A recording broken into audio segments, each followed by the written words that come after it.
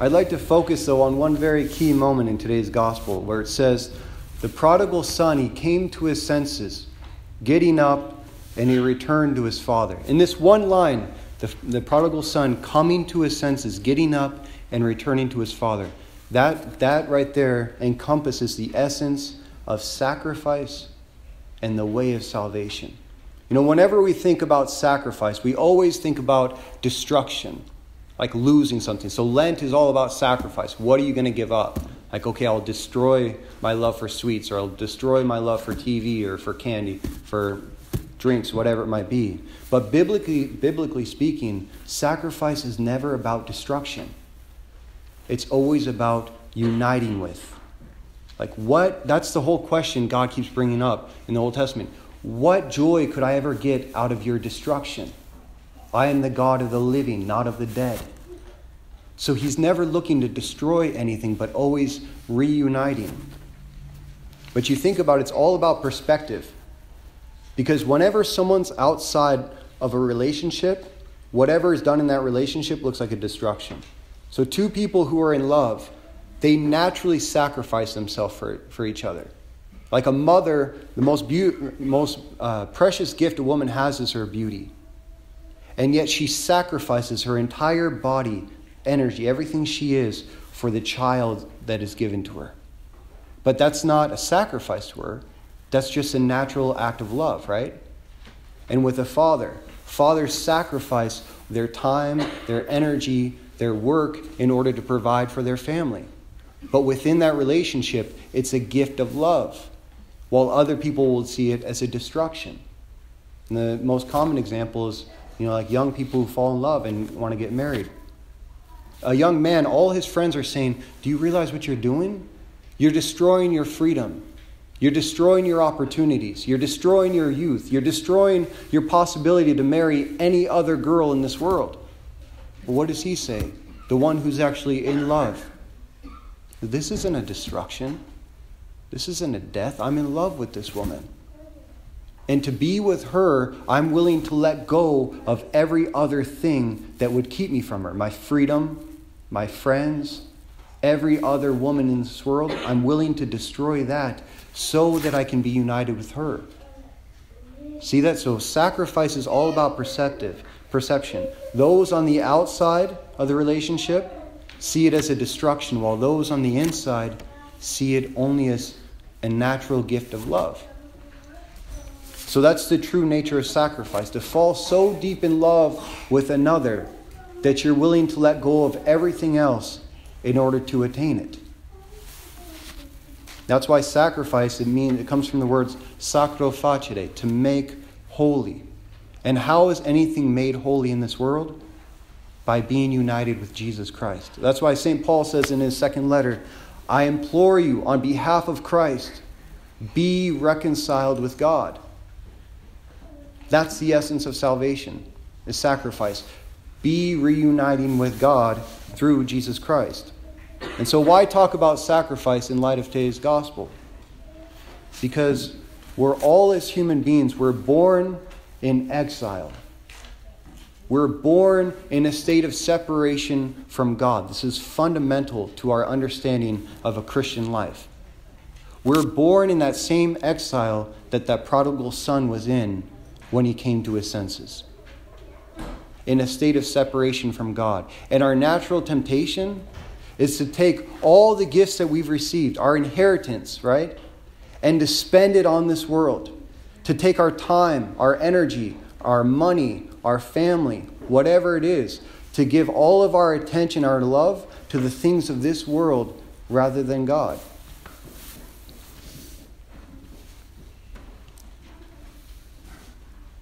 And then what happens? We become enslaved to it. That's always the consequence of sin. We become enslaved to what we love more than God. The most successful slavery is not forced from the outside, it's that which comes from within. There's one man who lived as a slave for over 20 years in the 1800s. His name was Frederick Douglass, and he wrote, when a slave becomes a happy slave, he forfeits what makes him most human.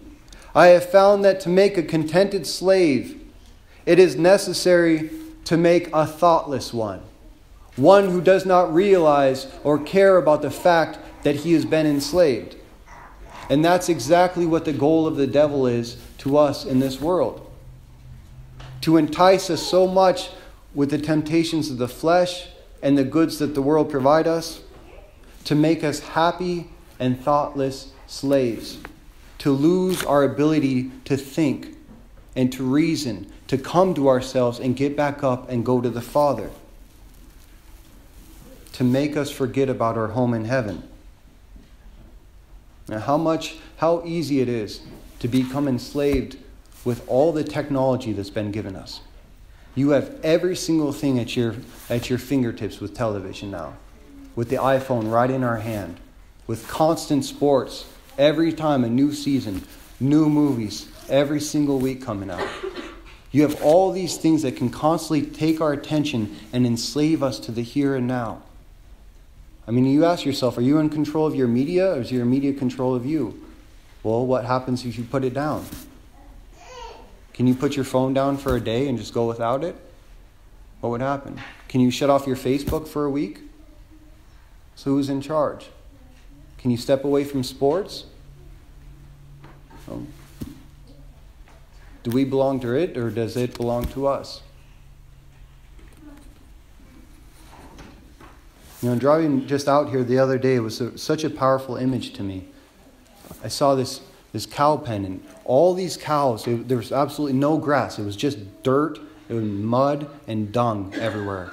And these cows, from little calves just newly born to huge bulls, all covered in this mud and dirt.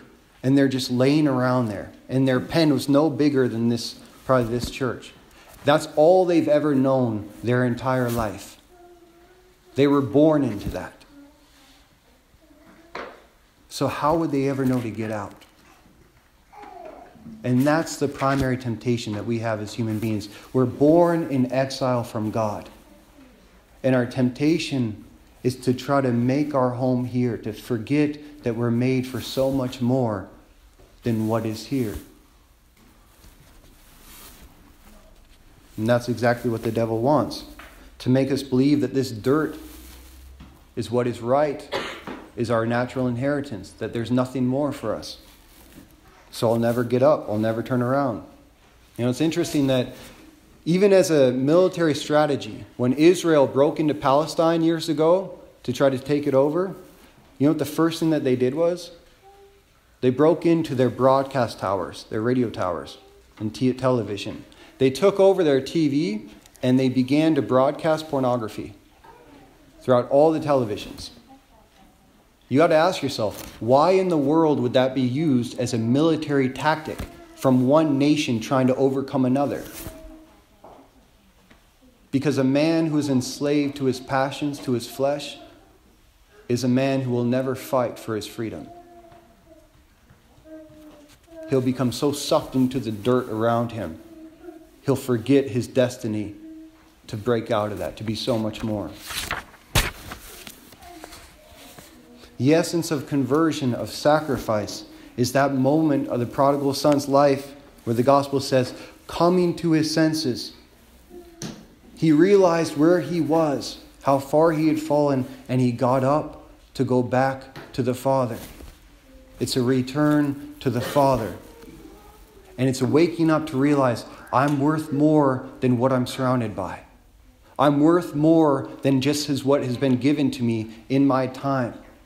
I'm not just going to be a product of my culture, of where I'm at. I can actually change this. But it's got to come from inside. You got to think for yourself for that. And to do that, you have to step away from the world that you're in.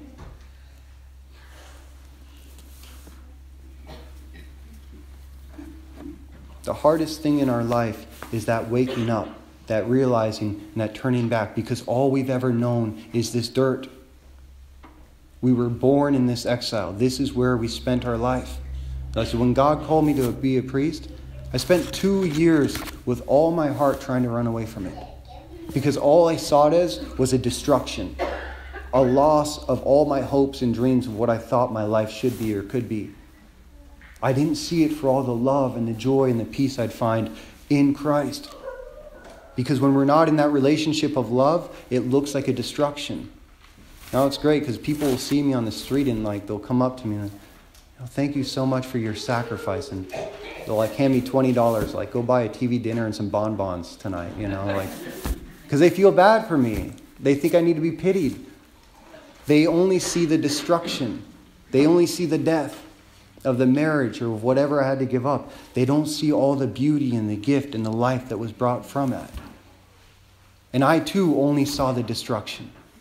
But the sacrifice came when I was willing to finally, with the grace of God, to let go of the things of this world and turn back and start walking towards the Father. It was the hardest thing I ever had to do in life. And if you're not in that battle, that means you're not doing it. If the Catholic faith is not hard for you, it means that you're not living it, especially in our times. Because our flesh is so entrenched in this world that in order to rise from that, you must experience a death, a transformation of leaving it behind to start living for something else. But sacrifice is never about a destruction. It's about new life. It's about returning to the Father to receive our true understanding of who we are as sons and daughters of God, not slaves meant to be working in pig pens. But that's exactly where the devil wants to keep us. And that's our natural state of birth. And this is the great drama, and this is the essence of what I want to tell you guys today. This is the central drama of life. Because only those who sacrifice can be saved. Meaning only those who wake up and realize that we're not where we're supposed to be. And we're not who we're supposed to be. And they're willing to sacrifice, to let go of the things of this world, so that they can begin to turn back and move towards the Father. Only they can be saved because they're moving into the way of salvation. The prodigal son, the father was waiting for him, hoping for him, seeing him from a long way off. But the prodigal son had to make the choice to get up and to go back. To let go of the things that was keeping him entrenched. It's interesting. St. Augustine wrote a book called The City of God. It's a 1,000-page synopsis from the 4th century about what it means to be a Catholic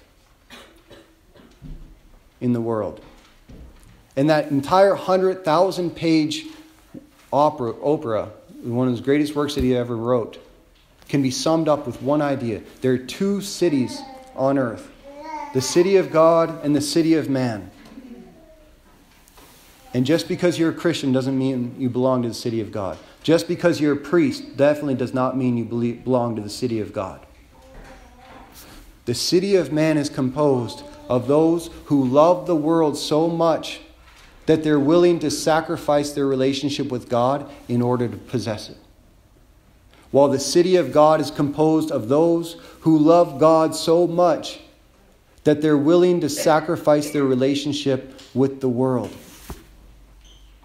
Those are the two cities. And the drama, the tragedy, the most difficult truth for us is the fact that most people choose the world. Most people choose to sacrifice their relationship with God to love the world. And all we have to do is look around us to know that's true.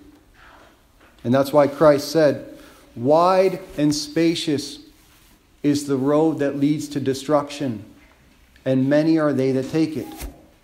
Straight and narrow is the way that leads to salvation, and few are they that find it. Therefore, strive to enter in through the narrow gate." And when they asked him, "Who will be saved?" Jesus responded, "If your hand causes you to sin, cut it off." In other words, sacrifice it. It is better for you to lose one part of your body than for your whole body to be thrown into hell.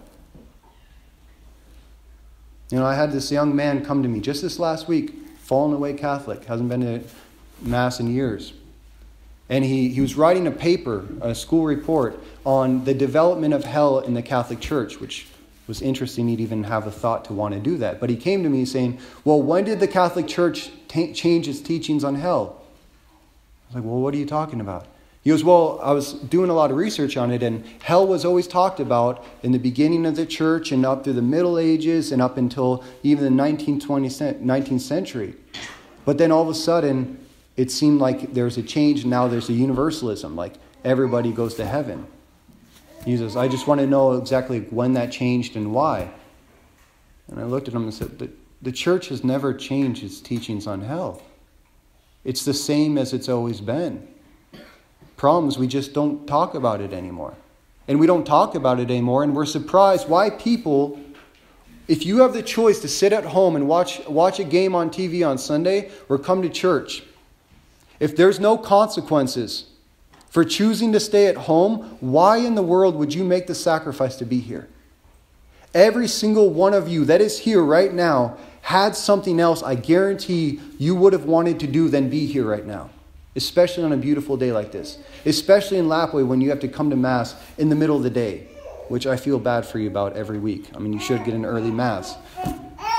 You have to sacrifice something every single time you come here. Question is, why have so many people left the church? Why is it 70% of Catholics don't go to church anymore? 70%.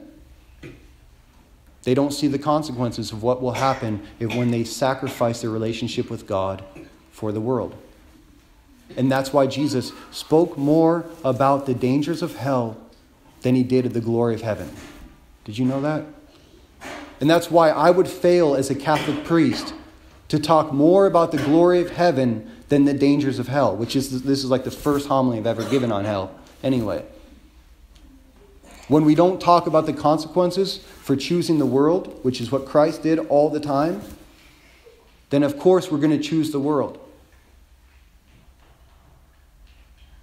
So we can all ask ourselves today, there's two cities, those who sacrifice the world for God and those who sacrifice God for the world. Those who stay in the pig pen and those who rise up realize that they're made for so much more and begin their journey home. Which do I belong to? You just ask yourself, which do I belong to? Well, look at your life. Which does it reflect? In what ways we can ask ourselves, am I sacrificing my relationship with God in order to have a better relationship with the world? One of them is coming to Mass every week and every holy day of obligation. There's 168 hours every week, in every week. To not give God 1 hour, which is 0.016% of the week. To not give God that 1 hour back means there's a fundamental disorientation in our life. And that's 70% of Catholics right now. Going to confession at least once a year, at least. And if there's any mortal or serious sin in our soul, to go to confession immediately. To not do that means that we're more attached to the sin in our life in the world than we are going to heaven. What needs to be sacrificed in my life so I can get up and return to the Father? And that's why we need the sacrifice of the Mass every time we come here, every week. Because I don't know about you, but I am so in love with this world. I can't let go of it. I need help. And Christ knows that. God knows how weak we are. And that's why he comes to us through the sacrifice of the Mass. In his own body, blood, soul, and divinity. His true presence in the Holy Eucharist. He comes to us so that by receiving him, like the Good Shepherd, he comes to us, so receiving him wherever we're lost, wherever we're so entrenched in the world, he can pick us up and carry us back to the Father. But in order to experience that, we need to know what we're doing. We need to understand what's happening at Mass every time I come here. So I invite you as we move now to the Eucharist. Number one, ask yourself, do you believe that Jesus Christ is truly present right before you in this Mass? Do you believe that? Does your life reflect that? And when you receive Him, take a moment of silence and think about what are the things in your life that are keeping you entrenched in this world. What are the lies that the devil is telling you to keep you entrenched in whatever dirt is around your life? And ask Christ, you do it in me. I'm too attached to my work. I'm too attached to sports. I'm too attached to media. I'm too attached to pornography. I'm too attached to money. Whatever it is. I need your help. Pick me up and carry me home. Take me back to the Father. For I am the lost sheep. I am the prodigal son. But you, my God, are my Savior. And I wish to love you more than everything else in this world. Therefore, I'm willing to sacrifice everything else in this world to be with you.